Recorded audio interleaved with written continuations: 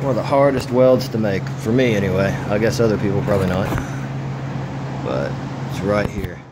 You got two ties, it's hot by the way, ow. Two tie ends, and then this circle weld, you gotta speed up in here. And then as you make the corner with the weld, you start getting to a spot here where it's thinner. And this is where the two actually overlap. That's the lap joint. Stupid, ridiculously hard for me to get those to look good. And then you got to speed up around the corner and then slow it back down because you hit the thicker metal in the tie-in. Thicker steel here and then your tie-ins. And then this is another joint I enjoy welding.